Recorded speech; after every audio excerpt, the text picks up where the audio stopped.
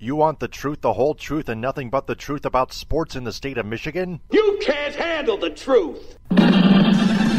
Well, we're giving you the Michigan Sports Truth Podcast, the show that provides research and statistics about all the Detroit and Michigan sports teams, whether fans like it or not, and detects, exposes, and reveals actual and hidden facts and truth that the mainstream media doesn't want you to know. No junk, no entertainment, no homerism, no slappiness, no coddling, no pop culture, no conspiracy theories, no opinions, no shilling, and no fluff. Head over to our website, themichigansportstruthpodcast.com. Follow us on Twitter, Periscope, and Instagram at Michigan_Truth, and like and share our verified Facebook page, the Michigan Sports Truth Podcast. Also listen to us on Spreaker, CastBox, iHeartRadio, Google Podcasts, Apple Podcasts via iTunes, and Spotify.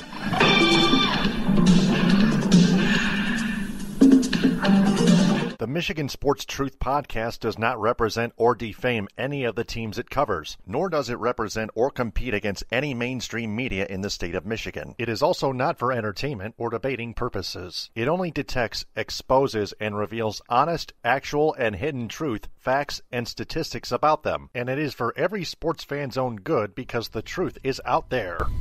And welcome to another episode of the independent edition of the Michigan Sports Truth Podcast. I'm Taylor Phillips. Follow me on Twitter, Periscope, and Instagram at DT2Phillips. That one is long gone! Yes, Tigers baseball is back, except only for 60 games due to the coronavirus. For about the first third of the season, they've obviously haven't been that terrible.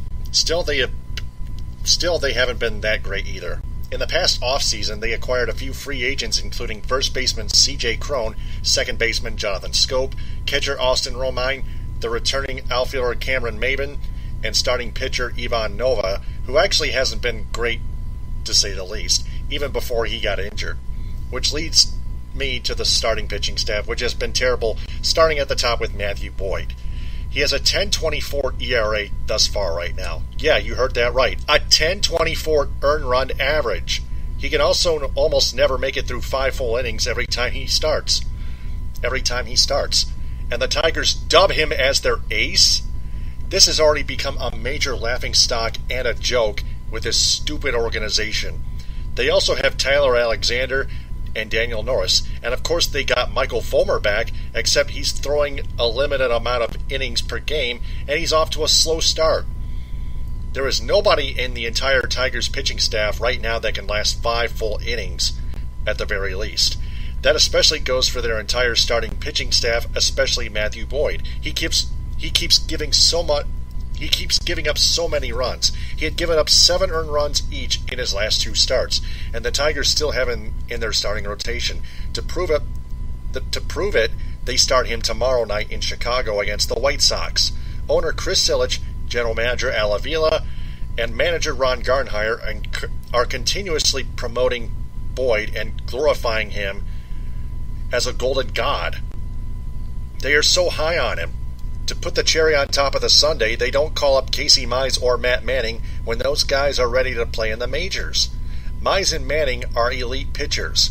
Mize, for example, pitched a no-hitter in his first minor league game since he was drafted in 2018. They both have waited too long to play in the majors, and Ilitch and Avila send them both down to an alternative training site in Toledo instead. Baffling. Also, C.J. Cron's season-ending left knee surgery is no excuse.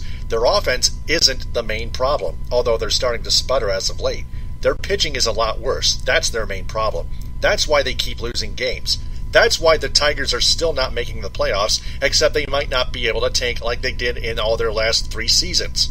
Chris Ilitch and Avila refuse to make any changes to improve their product on the field as far as I'm concerned because they don't care. He does not care! The organization continues to be hot garbage just like Matthew Boyd himself. I cannot root for this team until the Ilitches sell it.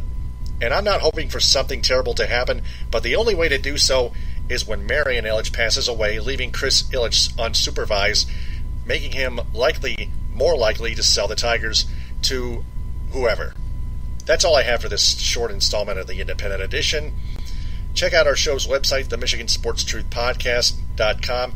Like its verified Facebook page of the Michigan Sports Truth Podcast, and and follow its Twitter, Periscope, and Instagram at Michigan_Truth. I'm Taylor Phillips signing off.